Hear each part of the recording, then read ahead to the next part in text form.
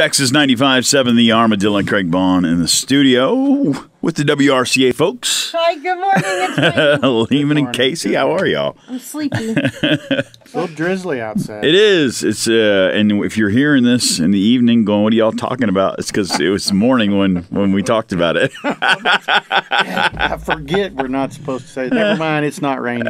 Oh, it's raining. It could be raining. I don't know. Bright.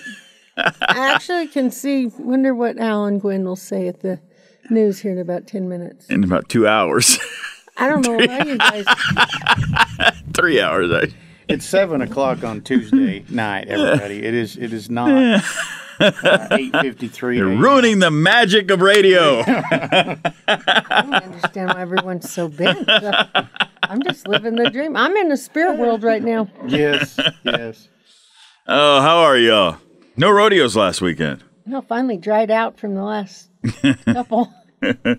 Got the weekend off. Santa Fe Trail Ranch Rodeo coming up this weekend. Don't forget my strawberry pie, Norris. Oh, that's right. Neither of y'all are going. Yep, Council Grove, Kansas. Hayes House. Yeah. Hayes House. If y'all want somewhere to eat. A neat little town. I mean, seriously, we've talked about this before, but that little Council Grove area and all the driving up through there, Cottonwood Falls is south of Council Grove, but you get up in that country, and it's really pretty.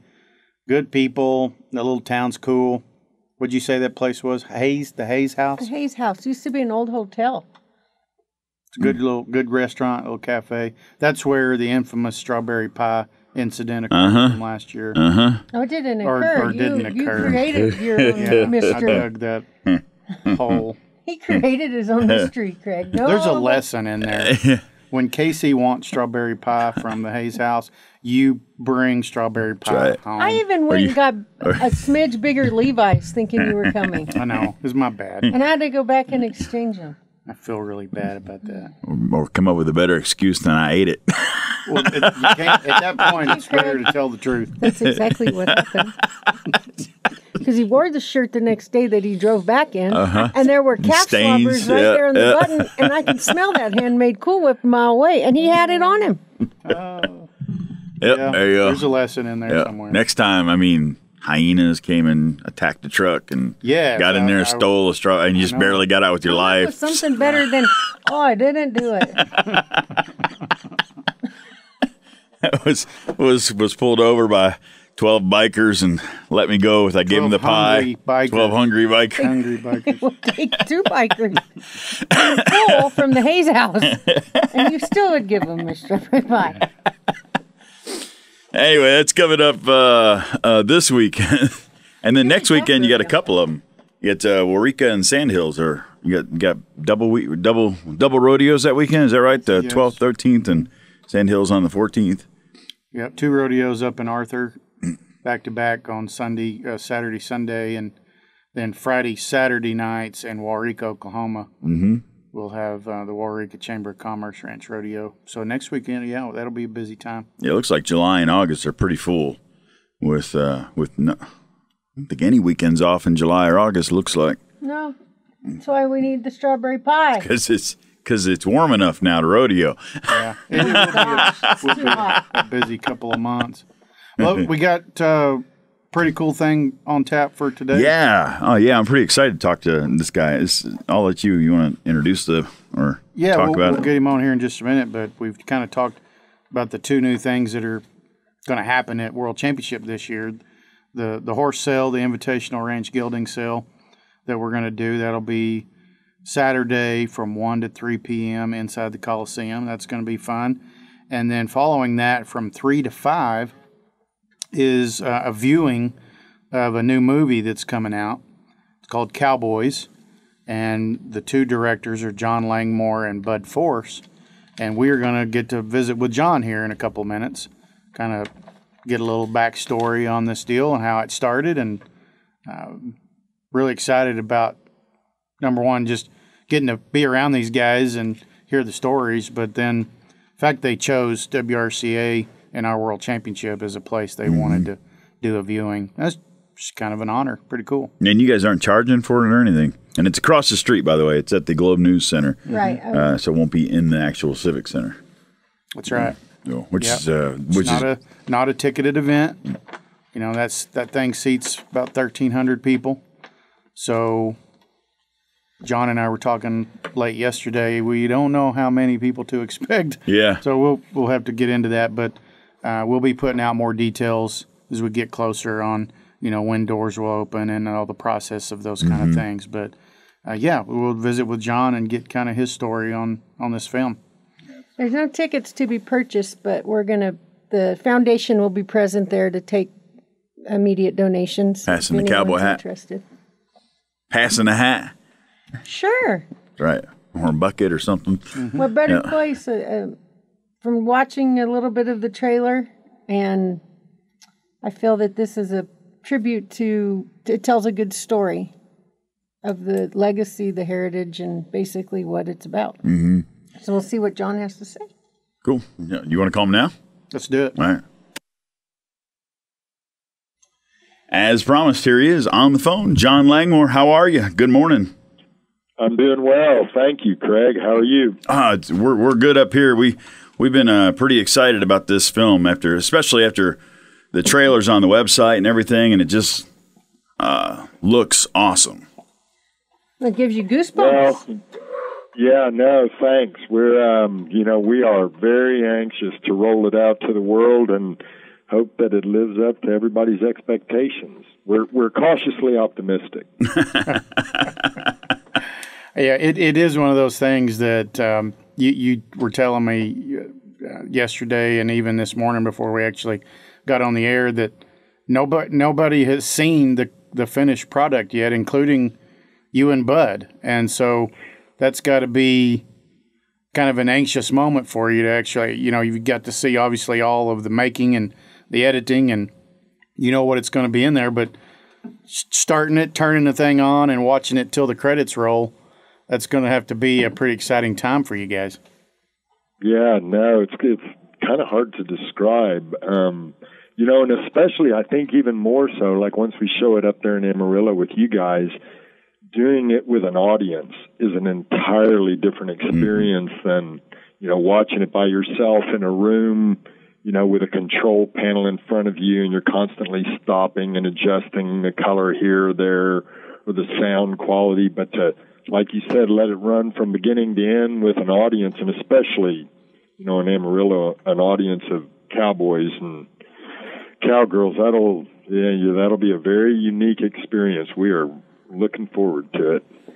John, it's a unique experience, but I have to say, just watching through the trailer and probably on behalf of the whole lifestyle, I can't speak for everybody, but you portrayed the honor and the grit and the legacy, and I think that basically was the three high points that you want to hit when rolling out something, because the word cowboy has so many different things tied to it, and everyone has this facade in their head about the meaning of it. Well, you portrayed the folks that are in there as the true working ranch cowboys, and I think just by watching the trailer, you guys did a bang-up job, and I think you will be received a lot, I think, with pride and honor more than what you guys probably think you will. I'm just putting the, cart before the horse, but that's the feeling I got on it. Well, obviously, I hope you're right, Casey. And I will say, so, our objective with this film was to kind of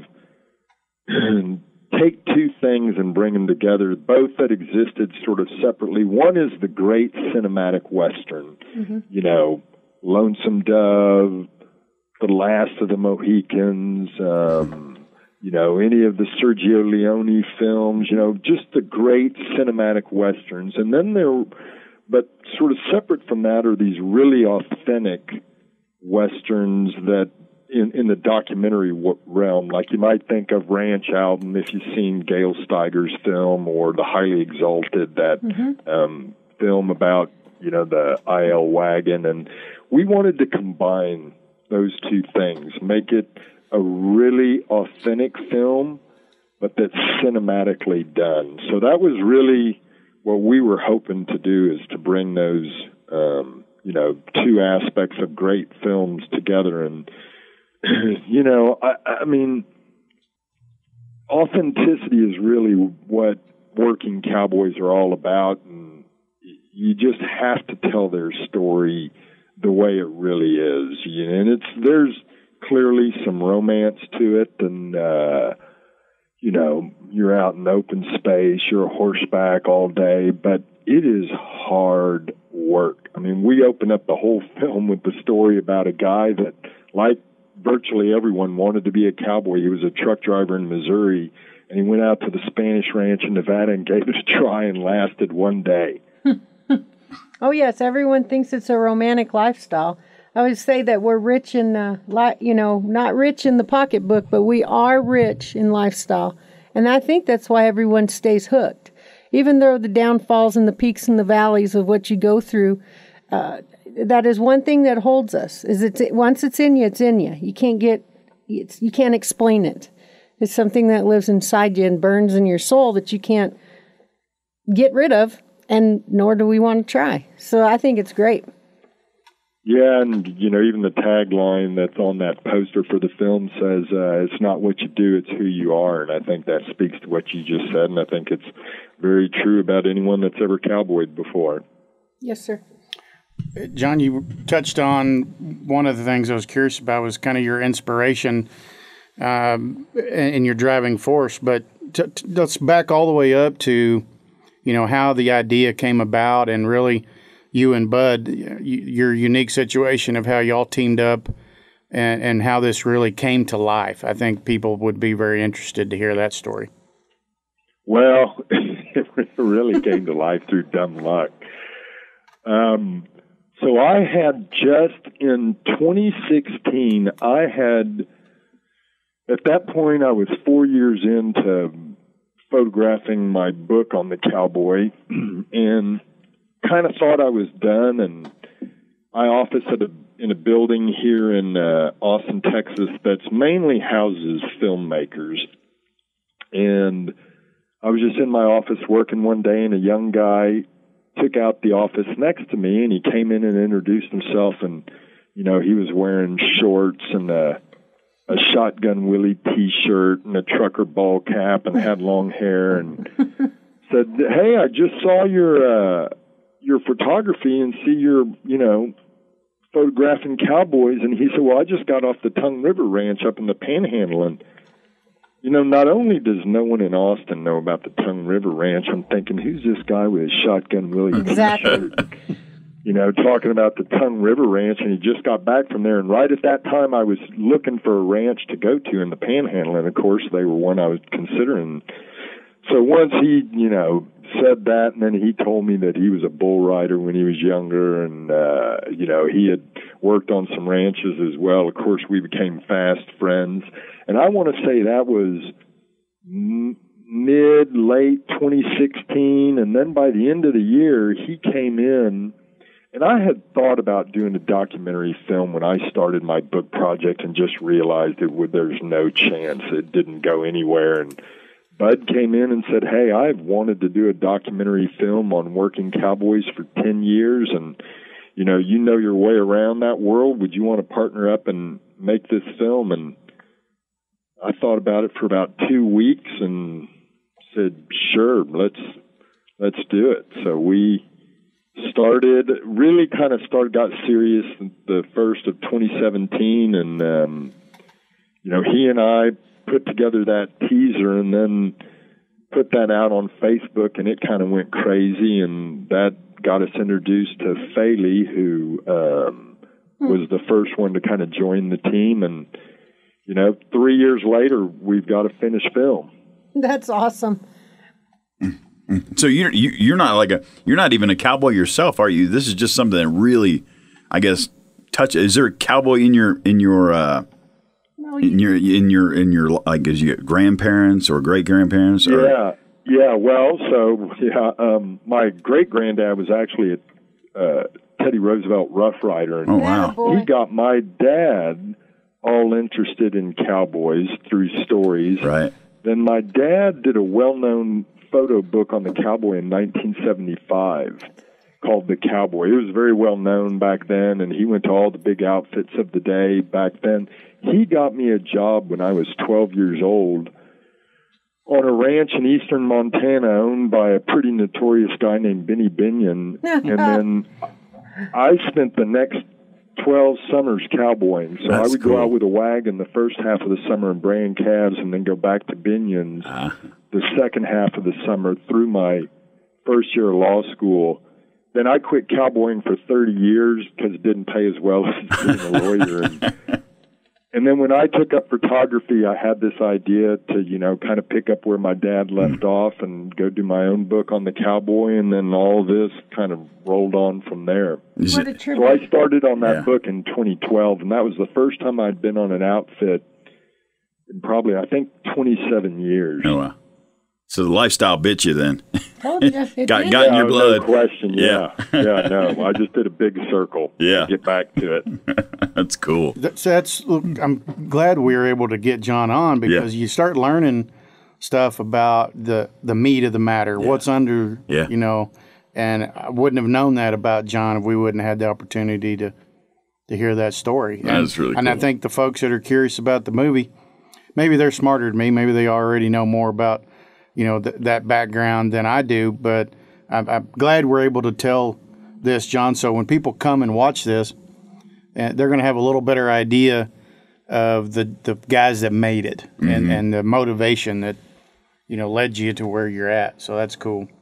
Hey, John, were you the principal, like, photographer part of, like, I'm looking at when I was watching the trailer and there's these great drone scenes and there's obviously this wonderful photography. Is that something you and Bud split up, or do you have separate roles in the movie when it came to that? Yeah, no, good question. So really, you know,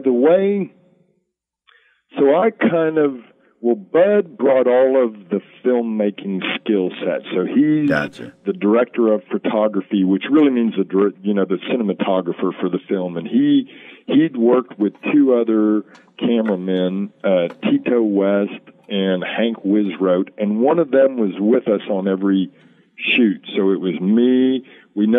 Our crew was always three people. It was me and Bud, and then either Hank or Tito for each of those. And so all of the video film work, that's all Bud and Hank and Tito. And they, you know, obviously when you look at that, they did an amazing job. And Bud took up drones way before they were a thing. He was like a real pioneer with drones, and you know, he's really good with them. So that added a lot to the film.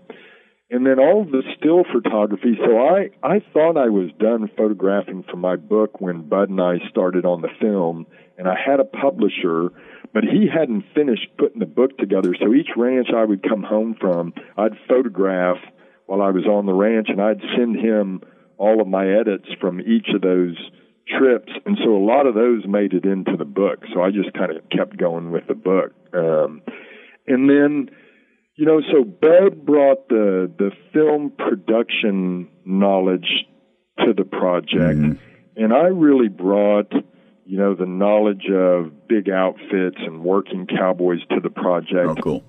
And then we had an amazing editor, this guy, Lucas Harger, up in St. Louis, really kind of a gifted editor.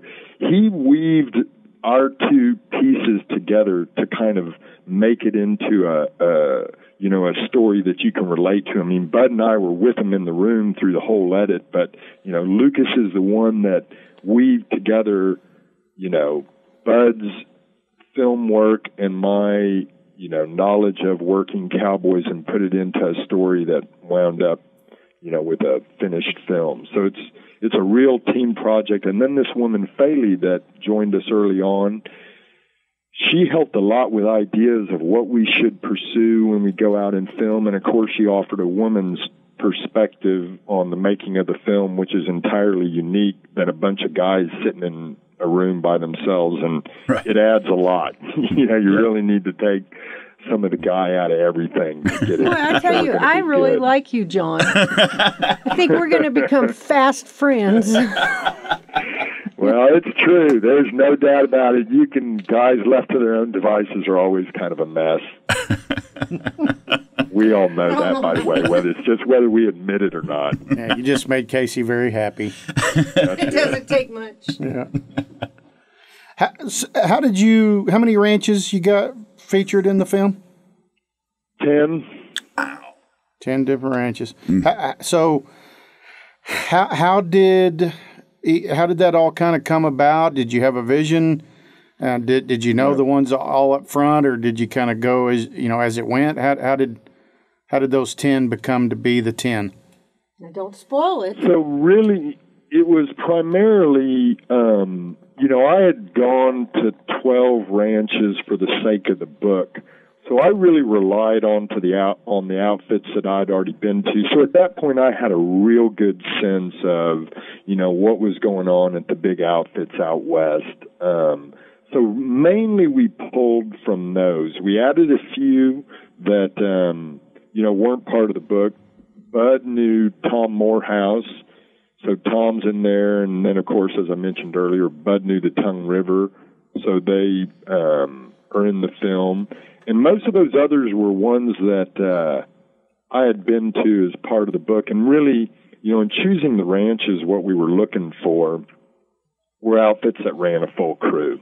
That's because the stories about, the bigger outfits, obviously there's a lot of smaller ranches. They do the same work. They're every bit as authentic as the bigger outfits, but we were looking for the ones that run a full crew. And, the ranches, you guys would recognize probably all of them, I would suspect. A few of them are obviously Northern Buckaroo outfits, but I know they've been down to the WRCA before in the past.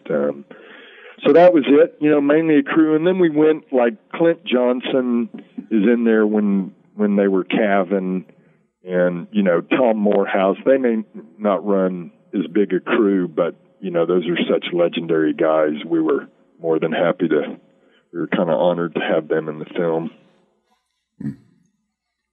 You have to have a jillion stories, and I know we don't have enough time to get into everything, but if you had to maybe dig deep into your pocket and say, okay, there was just this one, funny situation or unique adventure you ended up on, do you have one you could share with the listeners? It's funny. The making of the film was actually a lot smoother than you would think. And Lena, you and I were talking yesterday. It's every time we go to an outfit, what you worry about is, oh my God, I hope I don't get anyone hurt. I hope no one stands up at the wrong time when a guy's on a green horse and, he gets bucked off into a rock or something, or someone stands up in the gate right as they're pushing a day's worth of cows into the pens, and then you send them all tumbling backwards and the guys, lose a full day of work. None of that ever happened, thank God. I never breathed a sigh of relief until we were literally driving off the ranch. It was until you were absolutely done. And every single trip we got off without any major dramas. There were things, like we went to Montana, and I went in a day early to go to the padlock, and it was our winter shoot. And, of course, we wanted snow for the winter shoot, and it was 55 degrees when I got there. And Bud and Tito were coming in the next day, and I was sweating it, oh, man, this is going to be – we may have to stretch this out for another year, try and pack in another trip, which would have been hard. A blizzard rolled in that night. Perfect. And just covered everything in a foot of snow. Oh, we were loving it, and all the Cowboys were hating it, of course. We got out pretty scot-free, and we never rode horses, so we were always on the ground. I rode when I was photographing the book, and that always opens up things for a lot more, comical stories. But we were always on foot and avoided any major dramas, so I'm actually kind of glad that I don't have some story about a good wreck. Yeah. Well, and one that you didn't absolutely, I think that the fact that you talk about you were on these outfits and you had the opportunity to go on these outfits, It actually says a lot for how you all handle your work, because if they can respect you enough and know that you can be trustworthy, that's why you guys got to go where you did. And I think that is part of the exciting of how you handled yourselves. And so that you say there's no funny stories, and it is a good thing, because now it opened up opportunities for you. And it's all out of, because a lot of ranches get hit up all the time for photographers and filmmakers, and it scares the ranchers. It scares the working ranch cowboy. You know, we're the world's worst at telling our own story, as you know. And when you put a camera in front of somebody and it's being documented or written or photographed, it says a lot for what Hank and Tito and you and Bud did out of, I don't know, having the patience and the respect for the ranch you were going on. That's why you guys have the cool reputation that you do. So congrats on that, because it's hard to do. Yeah, I really appreciate that, Casey, and I understand exactly what you are saying in that, you know, it is a closed-off world, and understandably, for any of a bunch of different reasons. I mean, you know, the most obvious ones being that, you know, when you're working around 1,000-pound animals, there are 1,000-fold more ways for things to go wrong than there are to go right. Sure. And, you know, of course, they're nervous about people that don't understand livestock coming onto a ranch and, you know, either getting somebody hurt, you know, screwing up a day's work. And I, you know, it was, I went on to those ranches with the greatest respect for what these guys do, men and women, what all of them do. And so did Bud and Tito and Hank. And it was funny when me and Bud and Hank went to Singleton's, was the first ranch we went to, and Jeff Bilberry's a good buddy of mine from me having been out there photographing. And so you know, Jeff and I were good enough friends that I thought, okay, if I'm going to go try out a new crew somewhere, you know, people I don't know, and bring them onto one of these outfits, you know, Jeff will be as easy on me as anyone. And I was so nervous going out there. I didn't know Bud that well. You know, I knew he'd cowboyed and didn't know Hank at all. I met him that morning when we got met up at my house to get in the truck and all head to New Mexico. And I was so anxious. And then it was not 3 hours into it, I realized how respectful they were. Bud totally knows his way around livestock. And you know, I've thought about it, like, there's any of a number of good filmmakers that, you know, someone could partner with to make a documentary film about cowboys. But I'll tell you, I bet there's not 5 that are as good with a camera as Bud, but that could also go onto a big outfit and be well received and leave every one of them with all of the guys considering him a friend. And there you go. You know how that sort of, if you've done well, what they say is, hey, you're welcome back anytime. They said that at every outfit, you know, we drove off of. And I think that's a real testament to, you know, Bud and Tito and Hank. And of course, all of us have a love for this way of life. And they knew that we were, you know, had our only intention was to tell their story, you know, respectfully and truthfully and authentically, and they pick up on that and they know it, and you know, that's good job. Why they were, it was good job. It's a sense of pride for all of us. I know it, and it shows in the trailer, and I'm very excited. Hopefully, I'll get over there to watch it, but we're very, very excited to see it, because those are the qualities that we instill in everything that we do in this lifestyle. And it sounds to me like you guys nailed it. So congrats, because it's hard to do. Well, like I said, here's what I do think. You know, I've got high anxiety about the fact that no one's seen the film and there's all this interest built up. What I do think is, if you like that teaser, I think you'll love the film. You know, we put so much more into the making of the film than we did the teaser, as good as it was. You know, the production quality is higher, but you go so much deeper with the story in a 90-minute film. You know, you really get to explore things that you just kind of touched on in the teaser. So, well, yeah, fingers crossed. What's interesting is it's going to bring the new, it's going to tell the story, but then it's also going to bring back memories for those older guys and gals that, hey, it's going to be rewarding in many aspects. And I think I'm excited. So you know what I would love is between the book and the film, and it's funny because my dad's book did this. I've been approached by so many people that have said, one guy was in France, stumbled on my dad's book, realized that Cowboys were for real. And this is also the same as Greg Snow, who's the Buckaroo boss up on the YP and is in the film, that they saw my dad's book, and it was the first time they realized that kind of cowboying still existed. This is back in the 70s.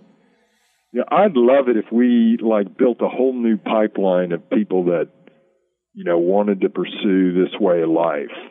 If they saw the film or if they, looked at and read the book and, really understood it, because it doesn't paint a false picture, neither one. There's no question that if you read the book and you watch this film, you're going to know what you're in for, the good and the bad.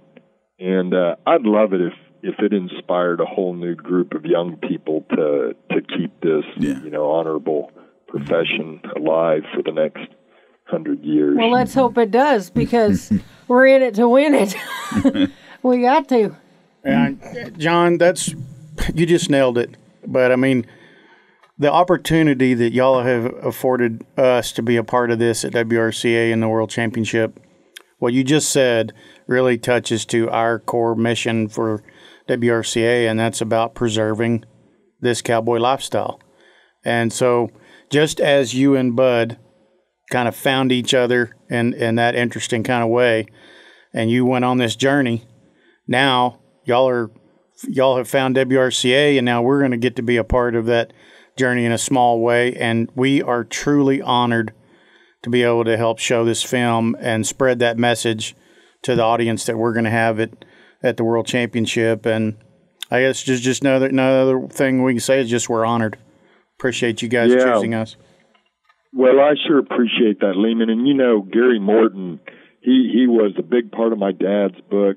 He's a big part of this film. He's obviously a big part of the WRCA as well. And I've been to y'all's finals, easy half dozen times. And it's one of the greatest gatherings of working cowboys, that exist in the country. And I would say, and I'm not just, returning the favor, we are truly honored to show it there. And this film is for the Cowboys. Of course, we hope it becomes a big thing, and, people in New York and Greenwich, Connecticut and Berlin, Germany watch it.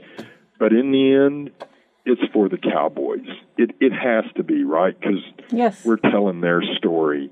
And so showing it to the Cowboys at a cowboy gathering, all of us, me, Bud, Faley, and Lucas, that's what means the most to us. So we are so excited, and that'll be our first Cowboy screening. We're going to have another one up in Elko during the poetry gathering, but this one comes first, and so it's going to be a super meaningful event for us, as you can imagine.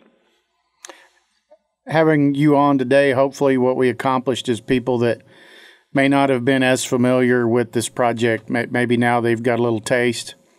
And Craig, you mentioned the website for that trailer is, what was that again? thecowboymovie.com. Thecowboymovie.com. John, that's the best place for somebody to go kind of get basic info right and watch the trailer. Any other things you could push out to somebody to say if they want to learn more? Is that website really the place to go?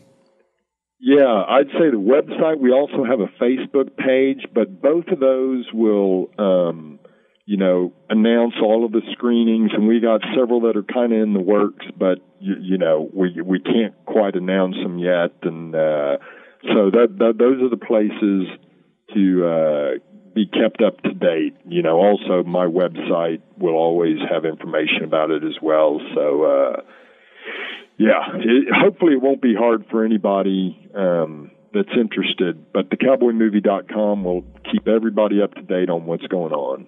Okay, good deal. 3 to 5 p.m. will be the viewing during the World Championship Ranch Rodeo on Saturday. You can always keep up with anything about the World Championship at WRCA.org, of course.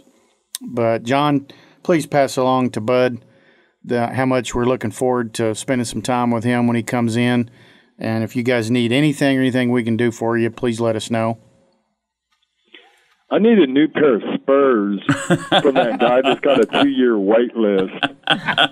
Well, so if I can jump the queue on that, I'd appreciate that. I'll think of some more stuff before I get there. Well, make your list, and they're all going to be there. There's a plethora to pick from, my friend.